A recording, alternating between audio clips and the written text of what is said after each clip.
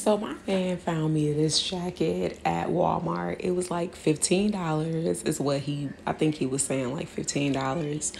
And I haven't worn it since I got it, and I was like, let me alter it because I'll just leave it. And I really wanted to make it look like more casual, not as fancy. So first off, I started by looking to see how it was actually made and what I would need to do to alter it. I did try it on, and I figured out that I would probably be taking off about like 9.5 inches from the bottom.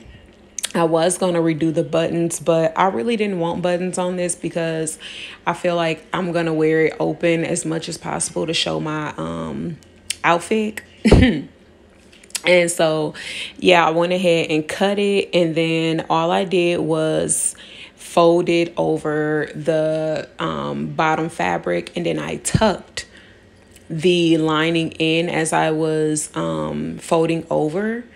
And I pinned it, and I just basically hand sewed it all the way across with matching thread just to make sure it was looking good. I checked it.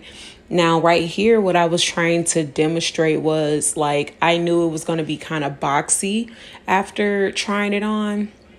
So as I was hand sewing it, I was like kind of pulling that thread a little bit just to make sure that I can gather it as I was sewing it. And then I sewed it a couple times just to secure that gather.